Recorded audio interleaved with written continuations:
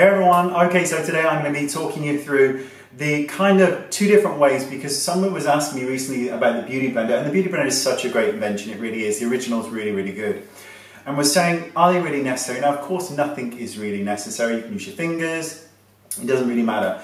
But I wanted to talk to you about how I would use them in comparison to a triangle sponge, which you can get really, really cheaply. And if these are your personal ones, you can keep washing these, and a single one will last you about a month, so they're really, really inexpensive. Now, I travel with both without a doubt. So the way I'm going to try and describe it is, I would use a beauty blender with liquid foundations and rarely with cream foundations. And the reason why is, with liquid, it gives a gorgeous finish to the skin that's very, very lifelike and skin-like. But with a cream foundation, it tends to build too much coverage for my liking a lot of the time. Now, if I've got somebody with more problematic skin, I would probably use a beauty blender. But normally, 9 times out of 10, I wouldn't with cream foundations, because it just builds too much coverage.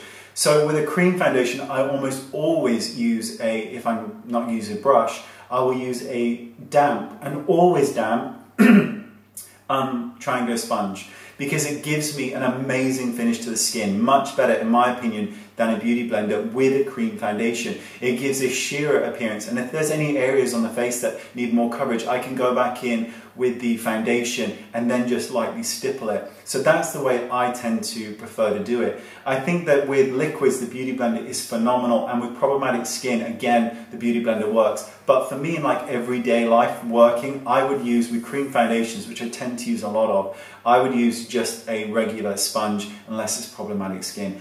I hope that kind of helps answer it. I don't think you need to buy really, really expensive one, and there are some amazing dupes on the market now, there really, really are. But the Beauty Blender is still something I use all the time. It's an amazing, amazing invention, and it gives such a flawless look to the skin. But don't underestimate, just because you can get these are the ones that I use by Alcone, and I get them here in the UK, and just called professional makeup sponges, and they're amazing. They're absolutely beautiful. They're really, really soft, and when they're damp, the finish is just spectacular, which is what I want. I don't want to build up too much coverage on somebody's skin if I don't really need to.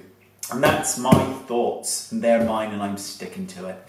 Let me know what your thoughts are, whether you prefer a beauty blender, a regular damp, always damp sponge, or your fingers or brushes, like my brushes, like my #1, amazing brush.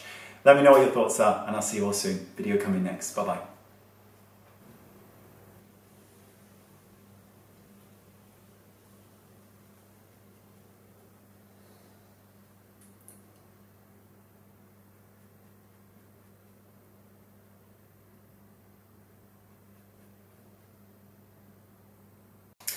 Hello, so if you are looking for a video that will make you Instagram flawless, without the filter, without all that other jazz, then this is the video for you. This is the buffing technique video, and all you need to do is click my box and you can open it to a new video, or if you're watching on a mobile device, the link will be down there in the description bar. This video will teach you the buffing technique, which is a technique using powder to buff the skin within an inch of its life to absolute photographic perfection. You will not believe it until you try it. So click this video, click my box, or click the link in the description bar. Thanks so much, bye-bye.